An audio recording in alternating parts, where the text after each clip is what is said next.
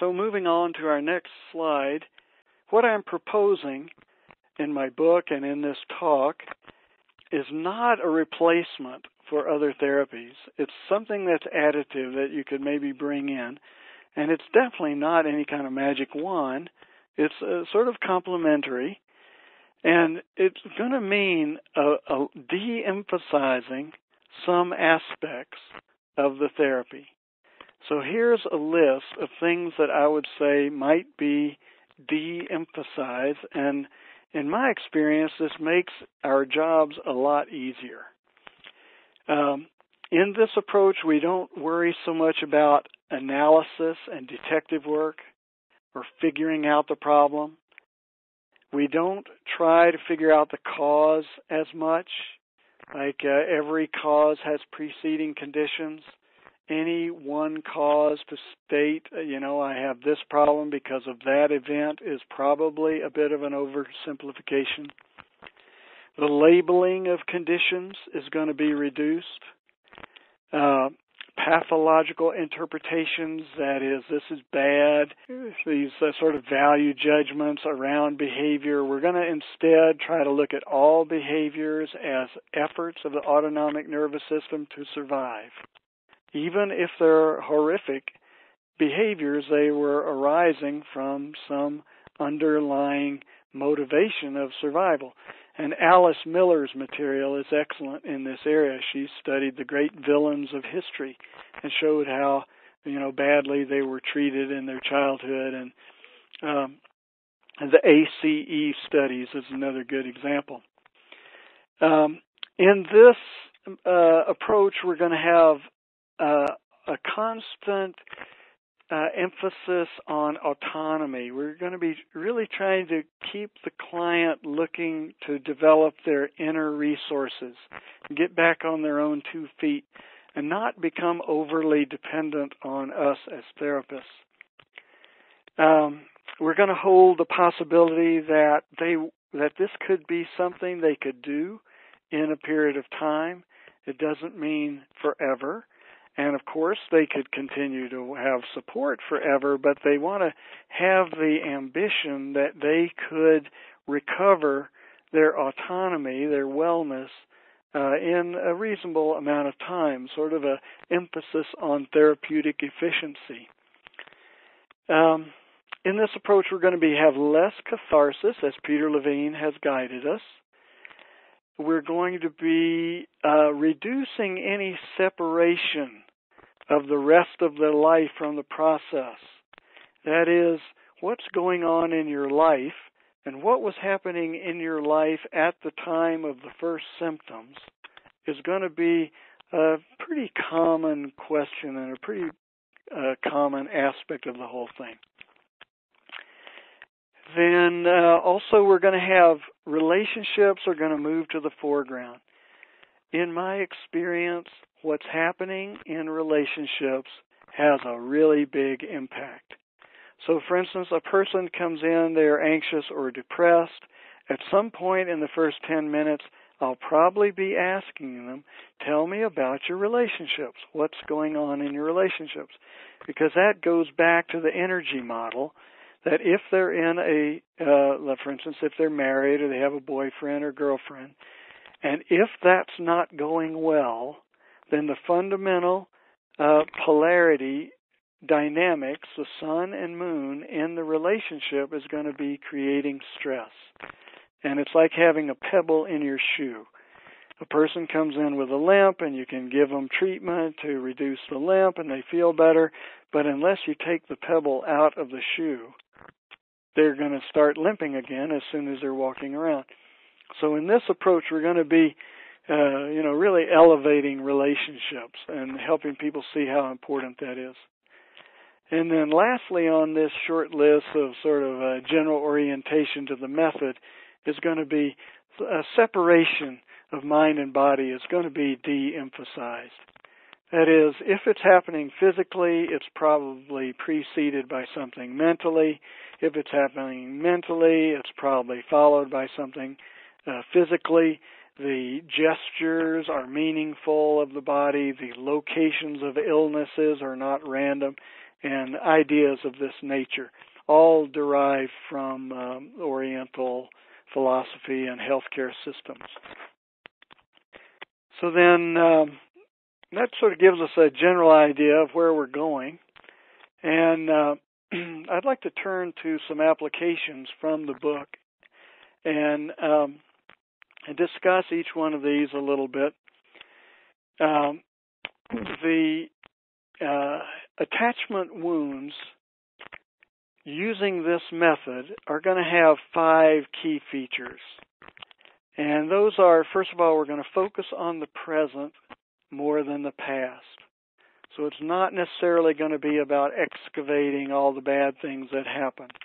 And in particular, we're going to use Peter Levine's method, which we have used the term body low, slow loop, which I'll discuss just shortly. And we're going to use Peter Levine's method to start to get some pendulation or oscillation, movement from pole to pole in the present, in the body.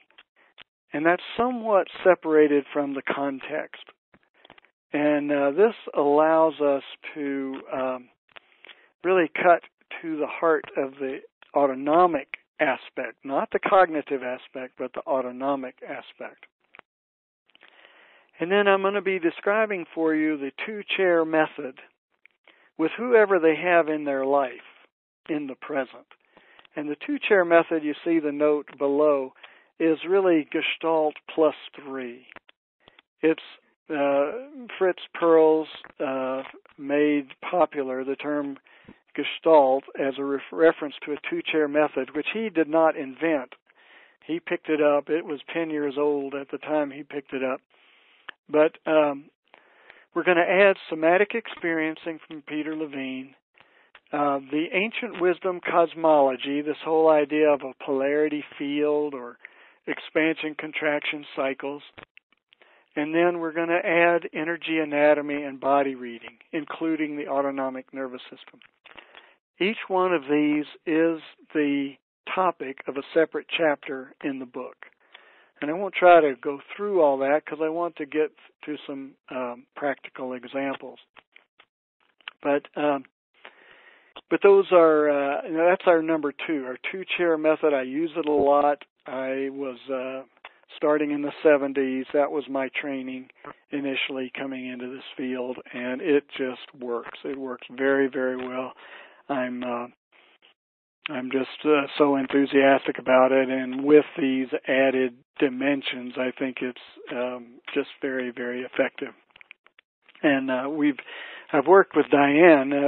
We've discussed this quite a bit, and she's observed some examples and things like this, really confirming how compatible that method is with her ideas.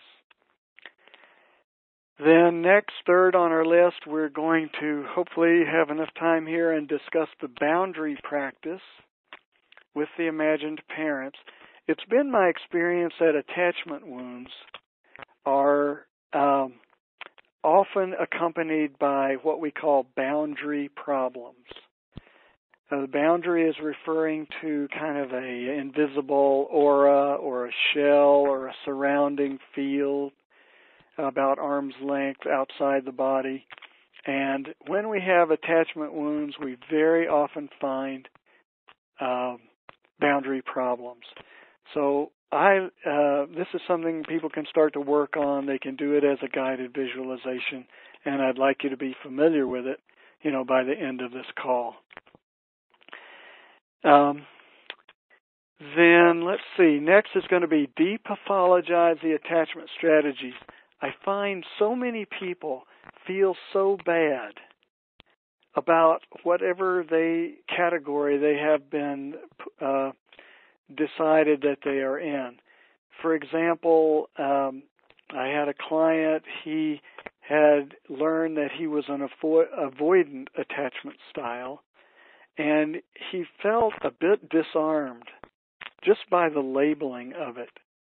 So we're going to depathologize that. We're going to say, well, yes, avoidant attachment style is a real thing, but let's not make it so hard and fast. Let's soften it up a little bit And let's appreciate that that arose out of real conditions.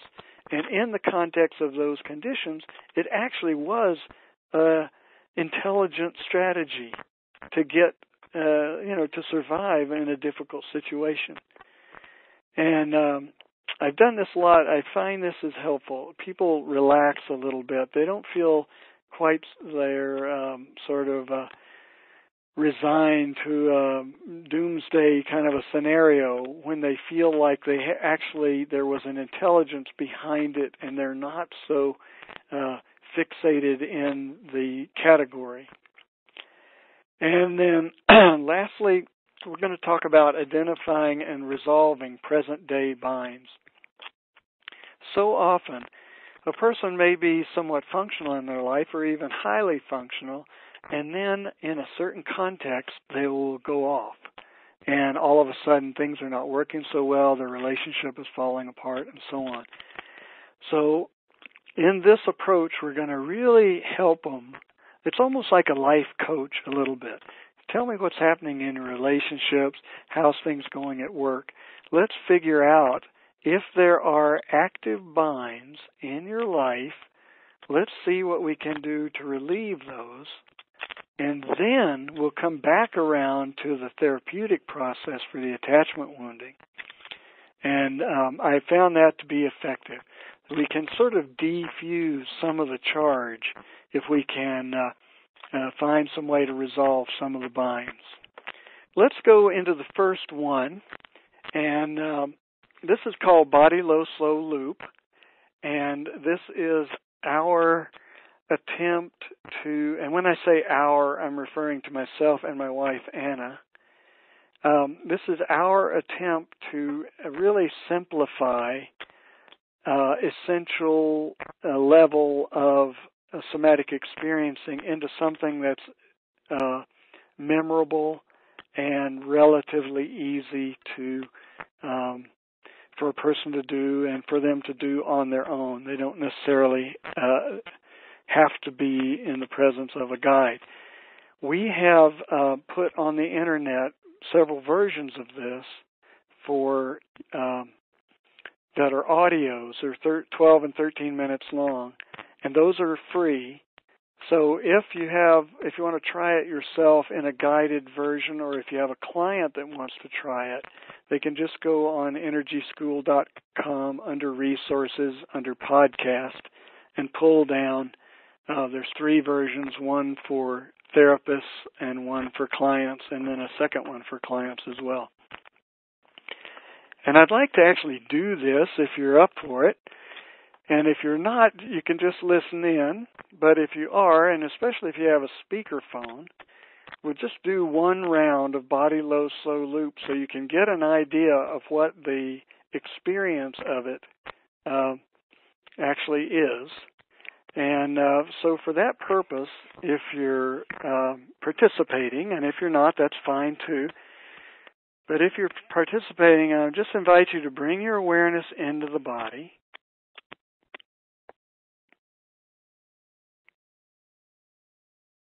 And just notice the sensations that are present.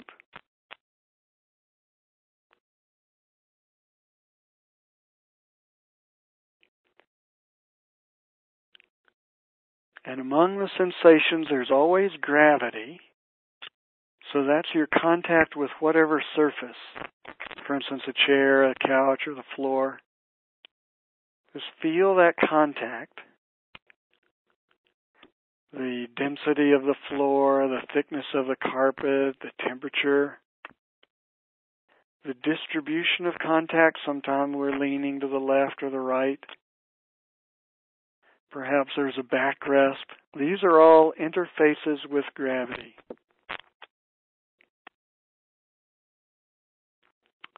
And we're allowing the sensation level of perception to come to the foreground. Naturally, there's always thoughts and feelings as well, but just now we let the sensations, whatever's present.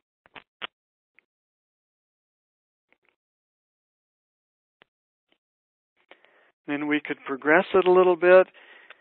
We could just notice the breathing.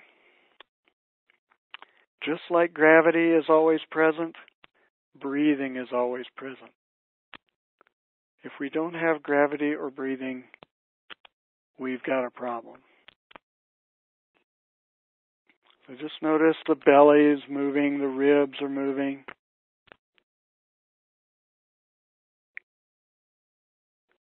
So this checks the first box, body.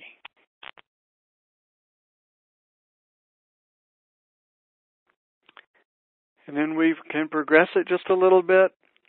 Now, if you would, whatever is present, for instance, you may be noticing your seat or your breath, or maybe you have a sore throat today, or a little,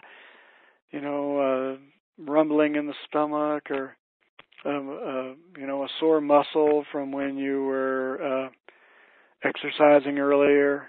Just whatever comes to the foreground, see if you can figure out the lowest border of that sensation cluster.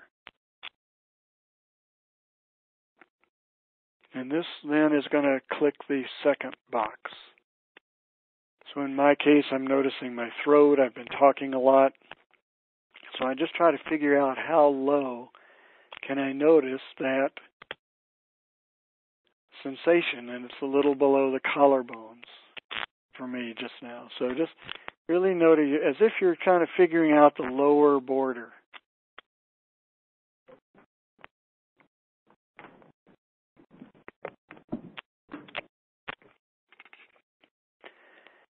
And then next we can progress it a little bit with the primary sensation. Let's ask ourselves 3 questions. Is it more on the left or the right? Or is it right in the middle?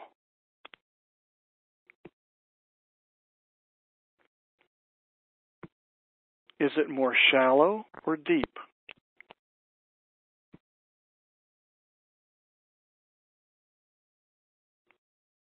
Is it moving or still? And for each of these, you have have an opinion. You have something that you arrive at as an impression. And this checks the third box.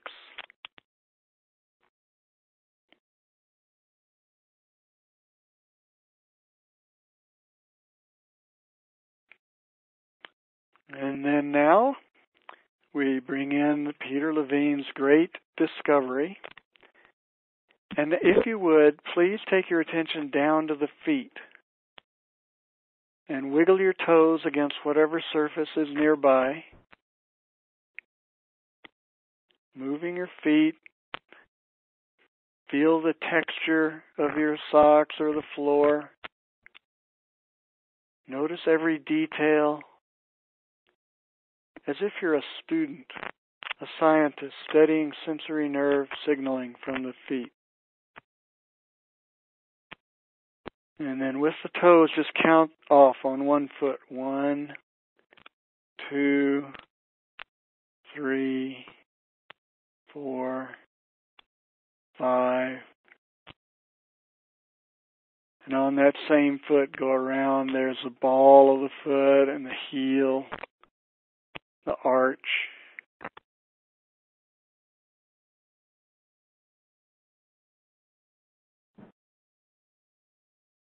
Having a complete experience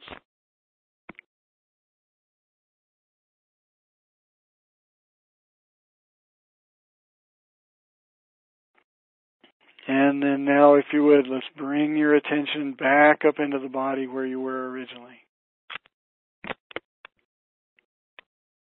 And just notice what's present there now.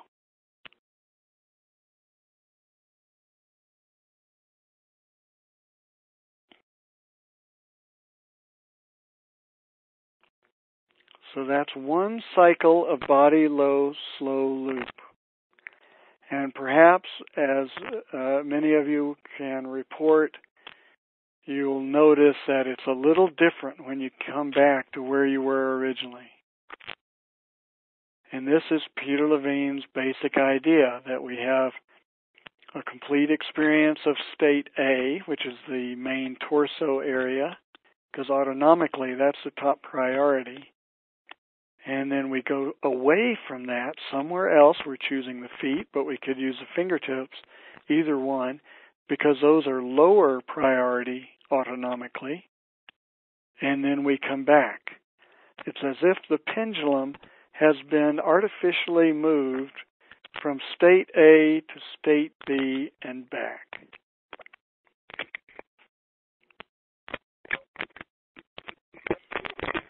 Each one of these, body, low, slow, and loop, is countering one of the main features of trauma. In trauma, we go out of the body and we go out of the present into the past or future. In trauma, we go up with our alarm and orient responses. This brings us back down. In trauma, everything speeds up, whereas when we ask detailed questions, it causes a person to pause, because they really have to think a little bit to come up with an answer, more left or right. And then the magic is in the fourth one, the loop. Go away and then come back. Reestablishes polarity movement and counters trauma's tendency towards fixation. I have had people use this. I tell them do it once a day at least for 10 or 15 minutes. A good time to practice is right before sleep. They're lying in bed. They can do a body low slow loop and they'll end up fast asleep. It's a good way to gradually, non-cognitively reintroduce movement to the autonomic nervous system. Help a person autonomically, not cognitively, autonomically realize that there are other options. We're not just habitually stuck in state A.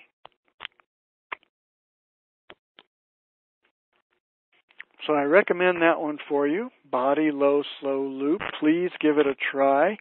You can read a multi-page description of it in the book. You could download the guided versions. It's my voice, giving in different classes where it happened to be audio recorded. So that's number one of our little set.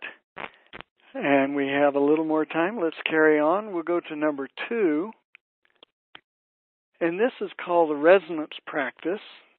And here are the instructions. We won't actually do it just now because of our time.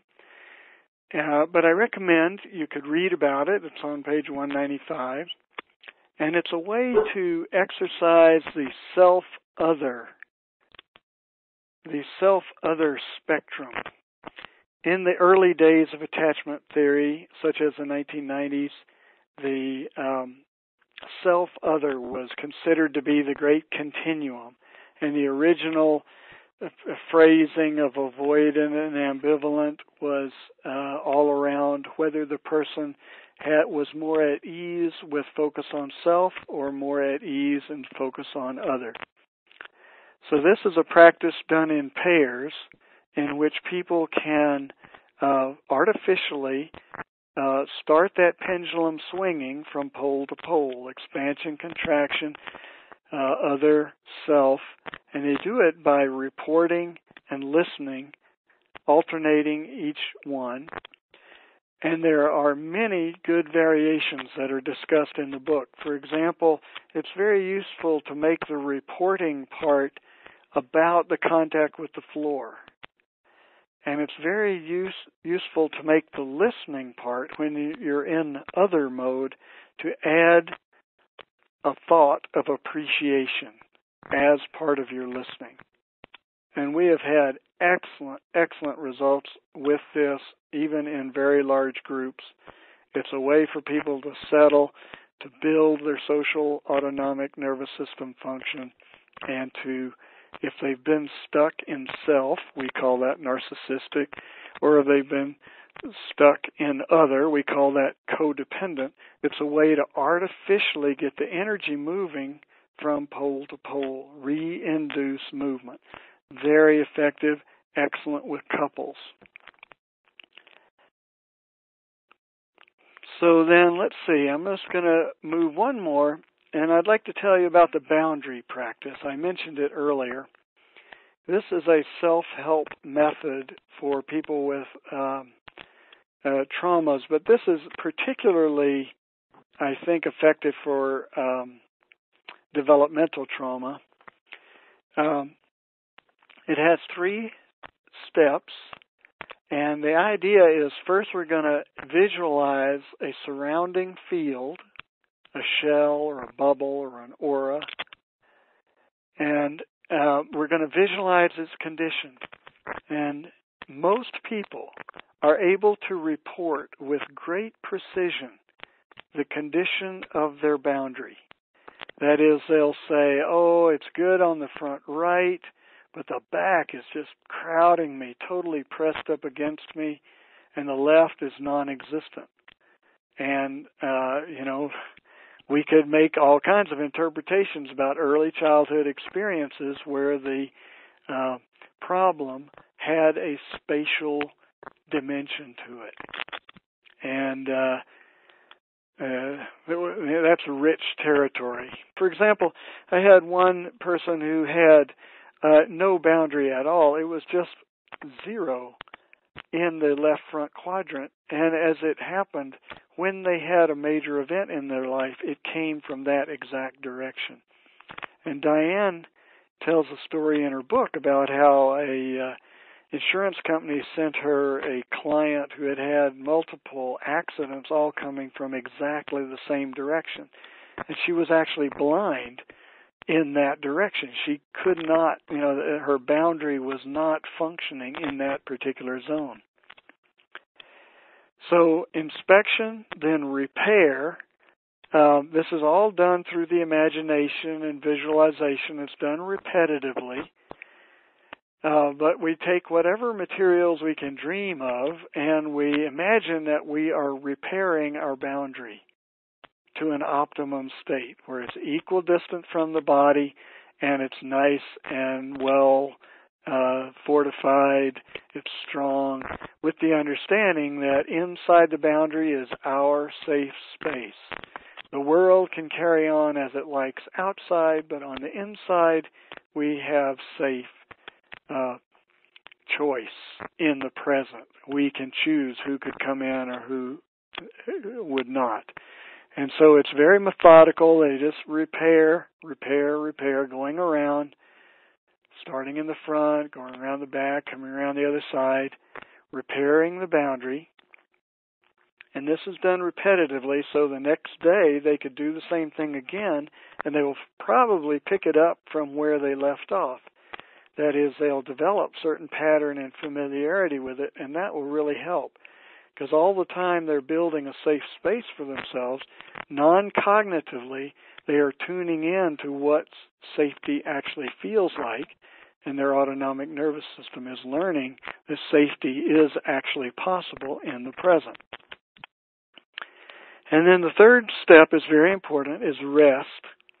Once the repair is complete, imagine resting inside the boundary. And I do this with clients. I have them just really get comfortable in their favorite easy chair in their imagination, lean back, and really rest and enjoy the feeling of being inside a safe space in the present. And sometimes they report that maybe their parents fought a lot, and they can still hear outside the boundary the imaginary sounds of conflict, but it's all kind of muffled because now they have a safe space for themselves. And people have reported very, very good effects using this. So let's see, one more. I gave you a slide from 1998, just giving you a little background on this self-other concept. We won't spend time on that, but it just gives you a little historical view of where attachment categories, what it looked like 15, 20 years ago.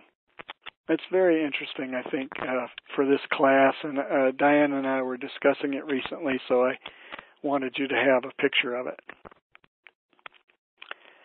So then lastly, would like to just give you a brief sample of what a two-chair process would look like. And in this example, the lady, it was her, I think, second session, she was having onset of anxiety, self-doubt, insecurity, low self-esteem, relationship breakup that was addressed in the prior session. And so I chose, let's have her in one chair, and we did body low slow loop to get her settled and get her in a autonomic equilibrium. And then in the empty chair, facing chair, we imagined that her father was sitting there. And immediately she had a physical response to the imagined presence of her father. We titrated that, worked with that using body low slow loop and similar methods. And then it became time that she could actually talk. She, in essence, had these types of comments about his negativity and his anger. And then she could switch and be imaginarily in Dad. Be Dad. And with no obligation to reality, Dad is deceased. So it doesn't have to be anything was ever said or that ever will be said. But you can see how a conversation gradually develops, and with some support, he finally got it. The effect, and this is not really him necessarily, it's actually the sort of subliminal or the secondary part of her own autonomic nervous system.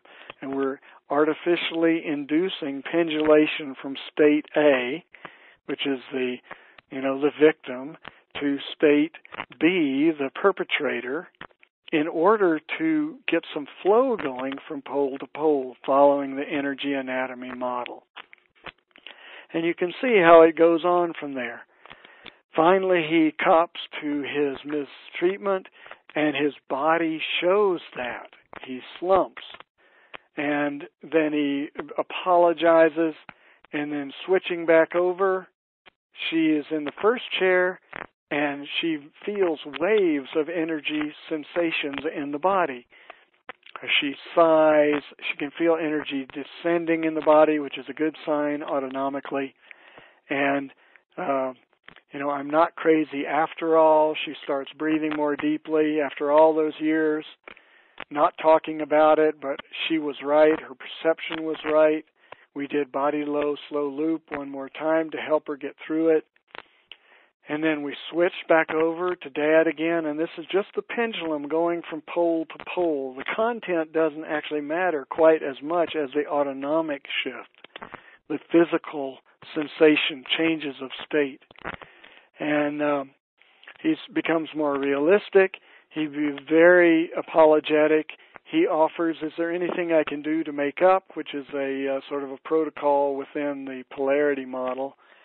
And she says, well, you can talk to Mom, because she was the real victim in the whole thing. Switches back over, and as Dad, he imagines Mom is in the other chair, and then switch back as Mom. She just goes off. She's like a volcano of all this pent-up anger. And, of course, Mom is not there. Dad is not there. This is just all the inner remobilization of the polarity dynamics within the client. And so Mom gets to say her piece. Dad gradually is able to take it in. Anne goes back. We see her again, and she now has a much bigger picture of the whole thing. And she reports, I ask her, can you forgive your father at this point? And what number would you give? She said, I can, because we use a numeric scale. It really helps. There's a lot of reasons for that I won't go into now, but it's discussed in the book. And she said, well, in terms of forgiveness, I'd say I'm up to about a 5. But in terms of relief, I'm a 10. And we were coming to the end of the session, and she her anxiety and her restlessness and all that she reported was just greatly relieved. And I heard from her the next day when she sent me her notes. I often ask the clients to please write down notes for these things. She reported, "That was great. I feel way, way better." And so we didn't actually have to figure out all the analytical aspects. We were able to approach it autonomically. So hopefully that gives you a little bit of a sample of some of the applications. There's lots more where these came from, but that'll get you started.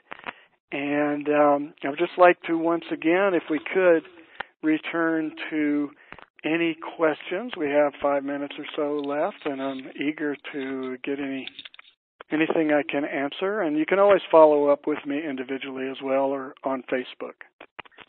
In the body low, slow loop exercise, does the first sensation have to be one in the trunk so that there's a pendulation when one takes her action towards the feet? No. Any place will do. Whatever is present is fine. Any place will do. The trunk autonomically is programmed as mission critical. The periphery is programmed as less important. So, for instance, if you were attacked by a predator, you would naturally raise your arms and feet without thinking about it, because if you got nicked on the hand or the foot, it wouldn't matter so much, but in the throat or the torso, it could be very serious.